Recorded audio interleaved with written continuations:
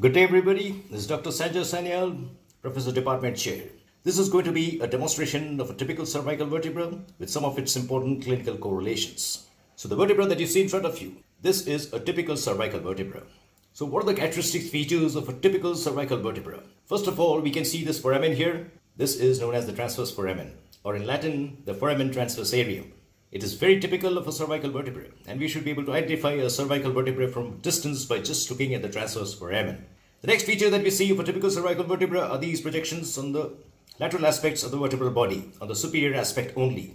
They are referred to as the uncinate process or the Uncus. And the third thing that we see is the bifid spinous process, which is on the undersurface. And of course, the vertebral foramen is very big and it's triangular shaped, because it has to encompass the cervical enlargement of the spinal cord. So let's come back to this transverse foramen. This transverse foramen gives passage to a very important artery, that is the vertebral artery. And I shall show you the vertebral artery passing through the transverse foramen just a little while later.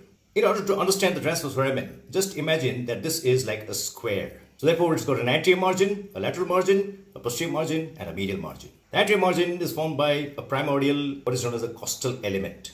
And the posterior margin is formed by a primordial, what is known as the transverse element. And the two of them constitute the transverse process of a cervical vertebra. This costal element is the one which is responsible for forming the true ribs in the thoracic region. But in this region, it forms part of the transverse process. And the two elements, the costal element and the transverse element, they are united by this bridge. This is referred to as the costo-transverse bar. And if you look at the costo-transverse bar, you can see there's a smooth depression here, which gives passage to the ventral ramus of the spinal nerve.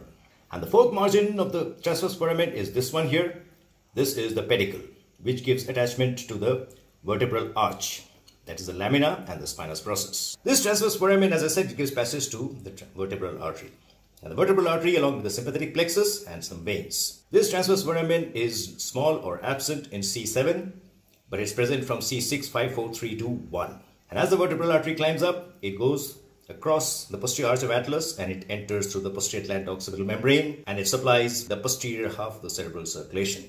Here we can have an important clinical correlation when we do vigorous manipulation of the neck, like for example chiropractic manipulation. And it has been documented that it can sometimes lead to dissecting aneurysm of either one or both sides vertebral artery with occlusion.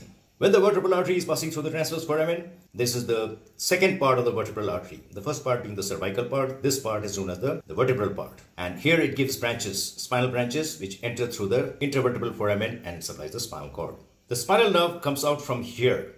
The ventral ramus travels like this behind the vertebral artery and the dorsal ramus goes across the transverse element and it supplies the posterior aspect. Now let's come to the vertebral uncus. The uncus forms what is known as the uncovertebral joint. It's a synovial joint which is located posterolateral to the fibrous joint, cartilaginous joint formed by the intervertebral disc. That is one of the reasons why the cervical vertebra is so mobile. Talking about the mobility of the cervical vertebra brings me to this articular facet that we see here.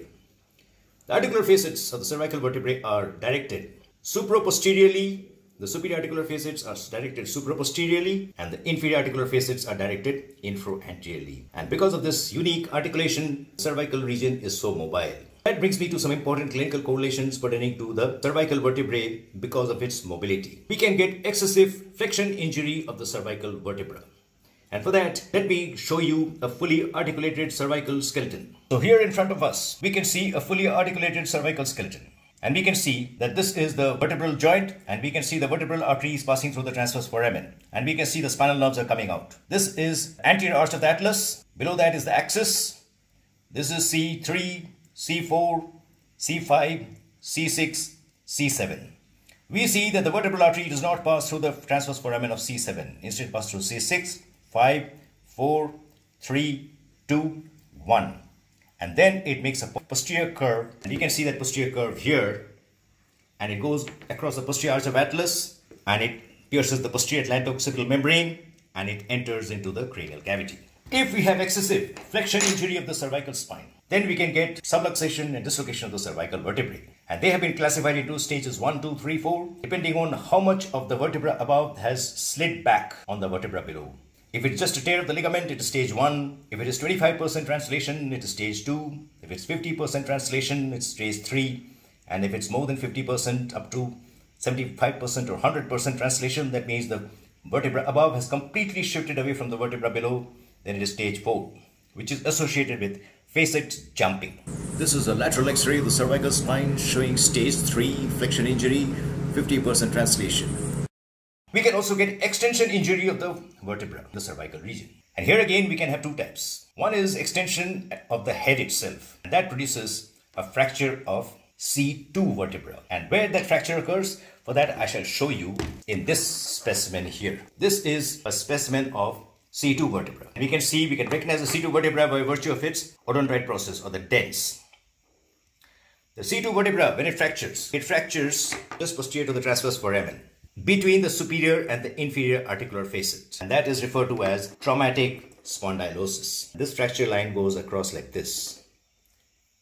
It is between the superior and the inferior articular facets, and that is what produces what is known as Hangman's fracture, and it produces death by spinal cord compression or even transection at the level of third cervical spinal segment. This is a lateral X-ray of the cervical spine showing fracture, traumatic spondylolysis of C2, that's a Hangman's fracture. If we have extension of the head as well as the neck, then it can be what is known as a whiplash injury, and that can produce a central cord syndrome. That brings me to yet another important clinical correlation pertaining to the cervical spine. The lower part of the cervical spine, especially C5, C6, C7. This is the region where the cervical spine merges into the thoracic spine. So therefore, this is the region of junction between the mobile part of the cervical spine and the fixed part of the thoracic spine. So therefore, we can get herniation of the nucleus pulposus between C5, C6, or between C6, C7, or between C7, T1. And when this herniation of the nucleus pulposus occurs, it usually herniates posterolaterally, and then it compresses on the spinal nerve root. In this juncture, we should remember that in the cervical region, there are 7 cervical vertebrae, but there are 8 cervical spinal nerves. So therefore, each segment, the spinal nerve goes above the corresponding vertebra, except C8, which comes out below C7, that is above T1. So therefore, in a herniation of nucleus pulposus, herniating nucleus pulposus compresses on the spinal nerve with a higher numerical value. In other words, if there's a herniation between C6, C7, it compresses on the C7 spinal nerve, and so on and so forth. This is a lateral MRI of the cervical spine showing a herniation of the nucleus pulposus. I wanted to mention one more important clinical correlation pertaining to the atlas. This is the atlas in front of you. The atlas, we can see, does not have a body, neither does it have a spinous process. Instead, it has got an anterior arch and a posterior arch. This is the anterior tubercle of the anterior arch, this is the posterior tubercle of the posterior arch. It has got a lateral mass to which is attached the transverse ligament of atlas. This is the place which is occupied by the dents of the axis, which actually embryologically, developmentally belongs to the body, but which got fused with the axis. And here we have the transverse process, and we can see the transverse foramen. On the posterior arch of atlas, we can see the smooth portion. This is the portion where the vertebral artery comes back through the transverse foramen, and here it pierces the posterior atlanto-occipital membrane and it enters into the cranial cavity. So this is the region of the suboccipital triangle.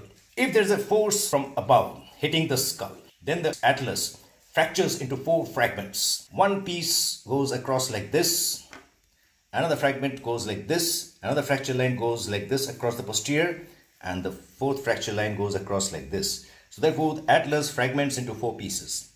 One piece, a second piece, a third piece, and a 4th piece. And the 4 fragments move outwards. They do not compress the spinal cord. And that is referred to as a Jefferson's burst fracture. So this is a CT scan of the C1 atlas vertebra to show Jefferson burst fracture into 4 fragments.